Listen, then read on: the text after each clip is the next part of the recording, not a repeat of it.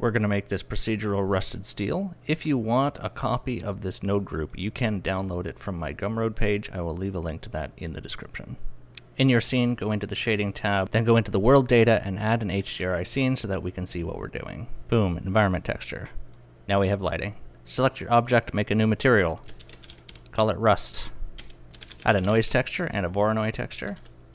Plug the factor of the noise texture into the vector of the Voronoi. Set the scale and detail on the noise to 5.5 and the roughness to 1 and the distortion to 0.002. Set the Voronoi to smooth F1, set the scale to 4 and the smoothness to 0.8. Add a color ramp and use it to increase the contrast of this map.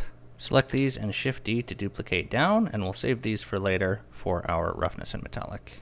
Add a mix color node and plug the result into our base color, and plug the color output of our color ramp into the factor. Then choose two different colors for our rust, both a lighter and darker color.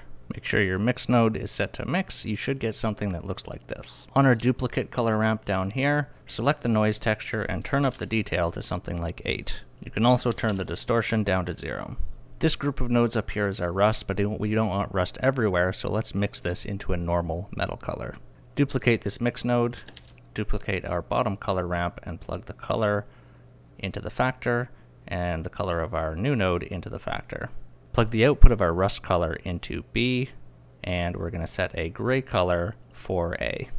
If you preview that node, it should look something like this, and then go ahead and plug the output of this mix node into our base color. Plug the color ramp from down here into the metallic output, and then add an invert node in between the color ramp and the metallic input on the principled BSDF.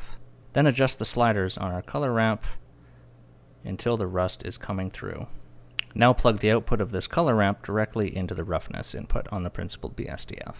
You can change the amount of rust that's coming through by adjusting these handles.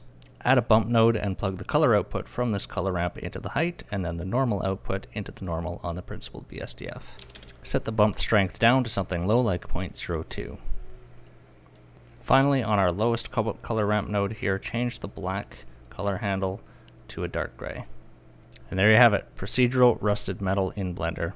If you like this type of content, then like this video or subscribe or leave a comment, and I will know that this is something that I should be doing more of.